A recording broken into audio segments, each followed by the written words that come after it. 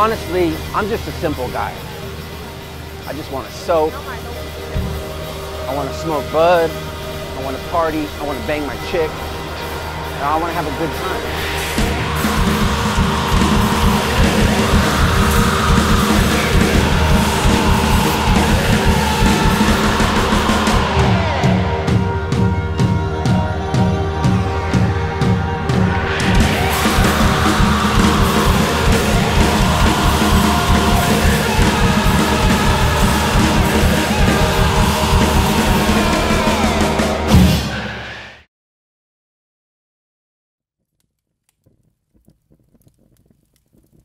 The year was 1997. The clothes were cool, the people were cool, and the shoes were hot. Soap shoes, that is. You see, a soap shoe is a regular shoe with a hard plastic grind plate on the bottom, perfect for sliding down rails.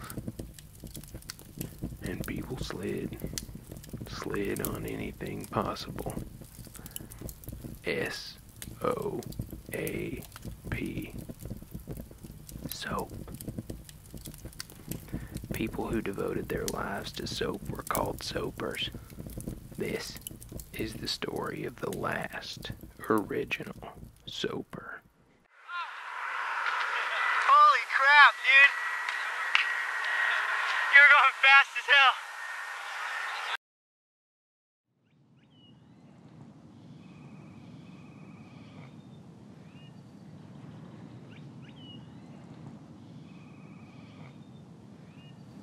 This is dope. We're just over here sound checking. Look at these guys. We brought some toys. Uh-oh. My name's Ryan Johnsmus. I'm a pro soaper. Yeah, I grew up in El Segundo when I was about 16, and this was in 10th grade, 1996. I was walking home from school after right after football practice. And I see this guy. He's dressed in all black. He's wearing these rollerblades. This guy's like cruising down all fast, and he jumps up on this picnic table. He does a 360 off the end.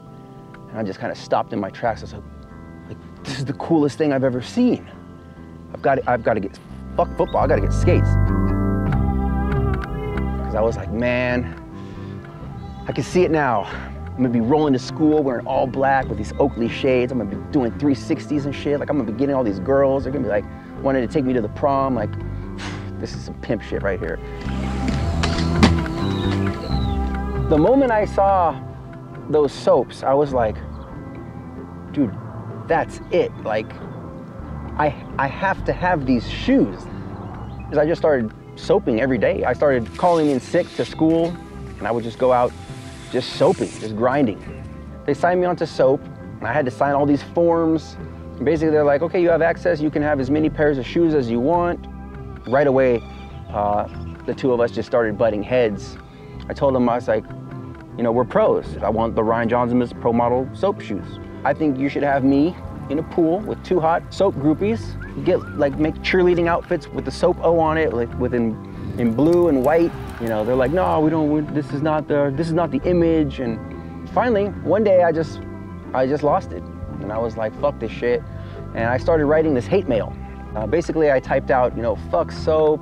I should have probably just kept rollerblading. These motherfuckers this is bullshit, bro. Like, they're just using us. And so I hit send, but I was using the company's Outlook Express.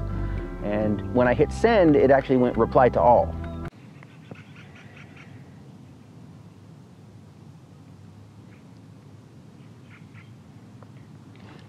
After I got fired from soap, I had recently got the Soap O logo tattooed on my shoulder.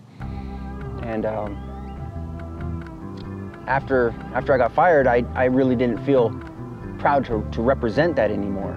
So I started looking around online, you know, home remedies to get rid of a tattoo. Some kid said that he had a tattoo on his hand and he just burned it off with a hot spoon. So I went home, I'm taking swigs of this fucking pop-off nasty vodka, and starting to get drunk, bro. And I'm like, all right, fuck it, let's do this. So I fire up the stove, I'm heating up the spoon, shit. Oh, fuck! Like, that shit hurt, dog. So I had kind of put soap behind me, and also at the time I had just recently got my girlfriend pregnant. So I was like, well, my soaping career is kind of over, so I might as well do the family thing, and I ended up joining the Navy, and which led me to later going to school at MI and becoming a recording engineer in Las Vegas, and then moving into the pickup artistry and moving to become the #1 dating coach in Las Vegas.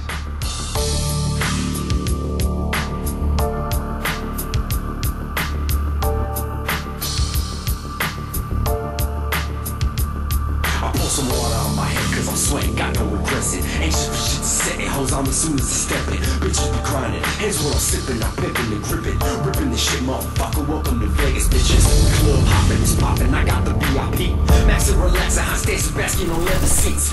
Faded raining, Alizé in the crisp brain. I love it when the ladies is splashing, hashing the thug passion. I brawl out with the bitches, menaging is the plan. Massaging shoulders and snapping shots on the Instagram. You see me lean back, blowing on a cool mind. All them bitches up in the club is checking my profile. Let's hit the dance floor. Things are starting to look brighter. Start to feel a buzz. You can tell it's gonna be an all-nighter. The lights shimmer, the glimmer up off your eye glitter. Got me finna set you my table and slip the lights dimmer. Poppin' the Motorola's. Poppin' the Motorola's. Poppin' the Motorola's. Rollin' up in the club, how the bitches to blow a doja.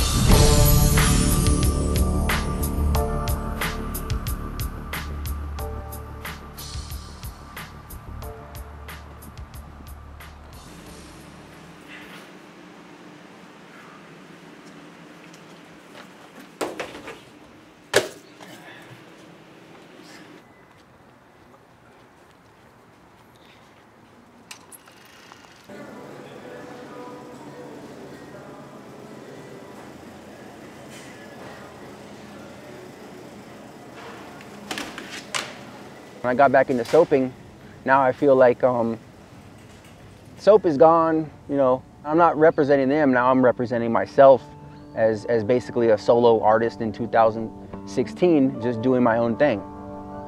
You know, the kids today, they think Sega and Sonic invented soap shoes. Half the kids today don't even know what soap shoes are. I walk to the skate park and they're like, what are those? You know, and I'm like, these are soap shoes. How do I get some? Oh, well, they went out of business before you were born, so, you know, eBay.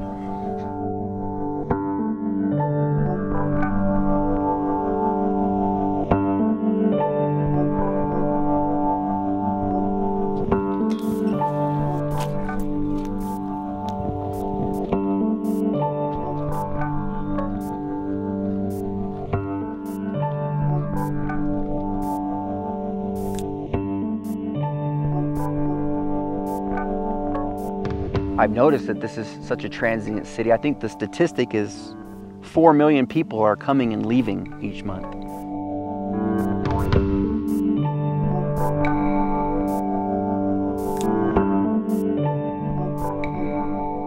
I think because of that, the transient environment that I live in, it's over the years, I guess I've come to disassociate myself with a lot of people.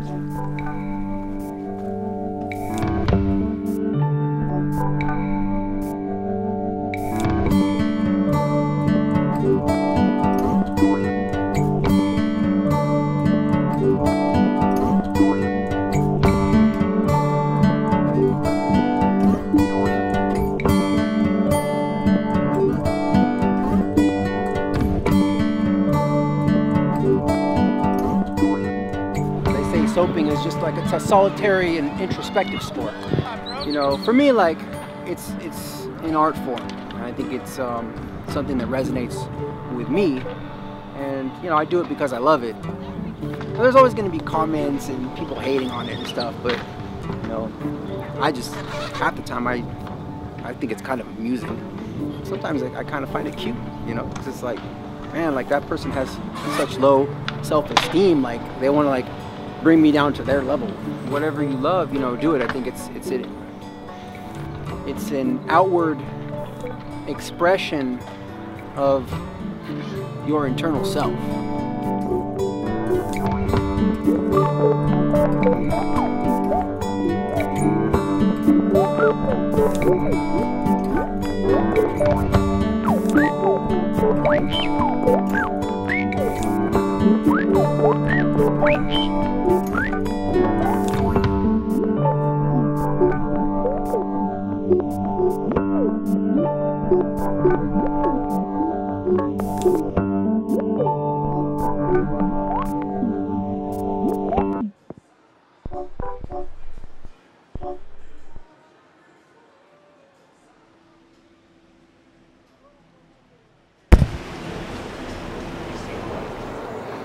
We all choose our own reality.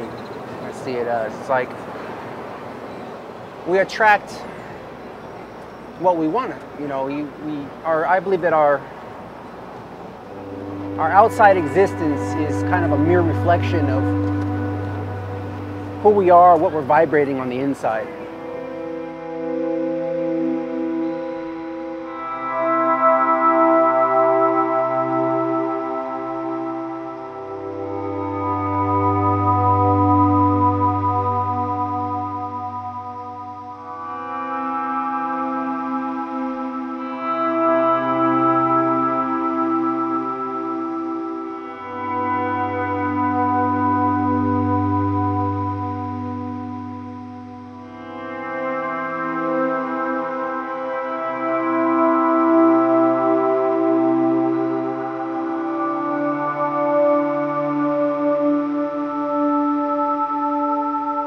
A lot of people talk, a lot of people dream, but they never take a physical action step towards what they want. And so many people are scared to take that step. Do something. You know, it doesn't even have to be the right action, but as long as you do something, I believe the universe will rearrange itself and show you what you have to do next.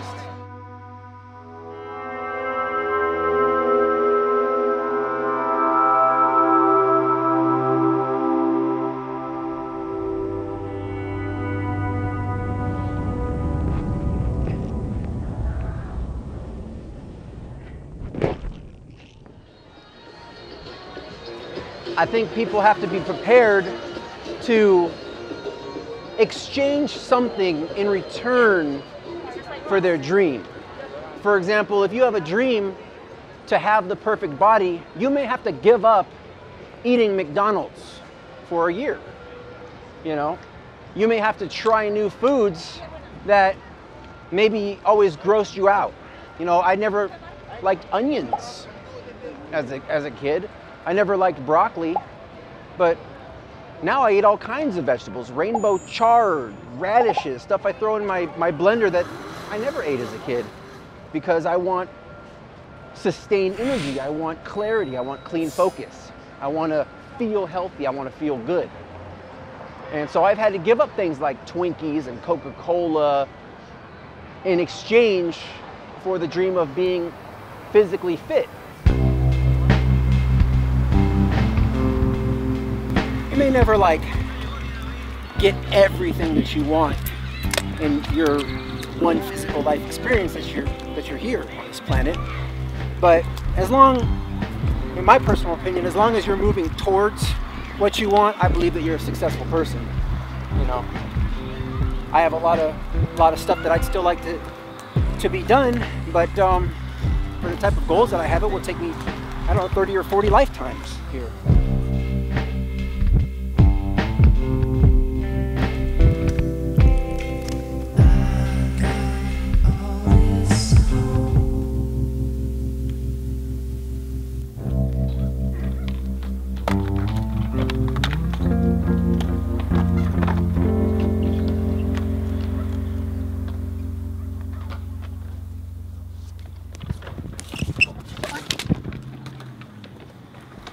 Sometimes, you know, I get frustrated. Some people will be like, oh, you did great. But I'm like, well, it could be better. And I might get frustrated, fall a couple times. Sometimes I have a tendency to get pissed off. And then I have to just stop and kind of breathe and center myself. And I'm like, ask myself the question, why am I out here? Why am I 35 years old sliding in my fucking shoes? You know? And then I kind of remember, you know, that the reason is like, I want to enjoy that ride. I want to jump on this roller coaster and ride this motherfucker all the way to the end and come off smooth and just keep walking. I want to live life. I want to experience it, you know, in the physical, not just in the invisible, in my mind, imagining it.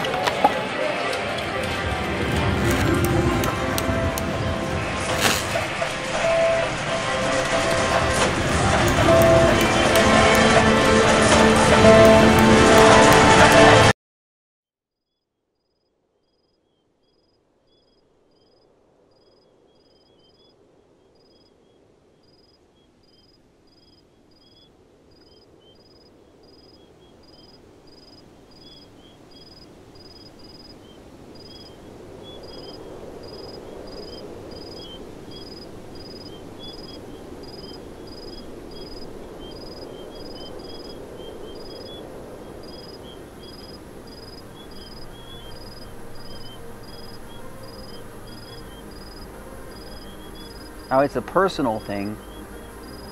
I don't feel that I'm better than anyone else. You know, I can't really do the 9-to-5 thing. That's never really resonated with me.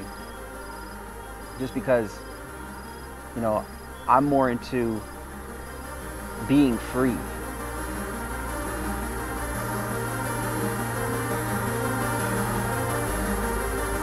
I want to make every day count. I want to have every day having a purpose. And life's short. You got 28,251 days. Can't fuck around. You gotta make that shit happen.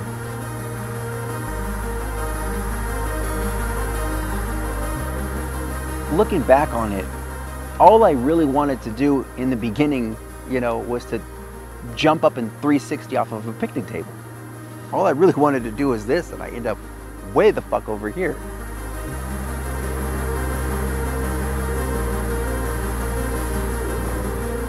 I believe that the key to achieving your dreams is to be truthful to who you are, and if that's really what you want, then you need to go for it, regardless of what anyone else thinks of you, what your mom thinks of you, what your best friend thinks of you, what society may think of you, what your priest or pastor or police, firemen, governments, you know.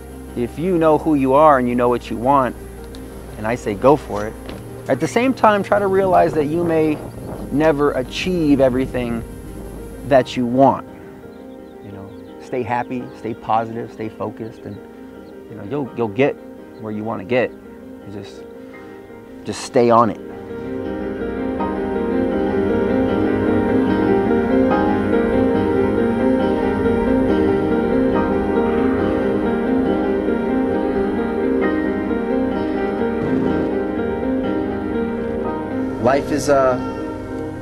Life is an interesting thing, man.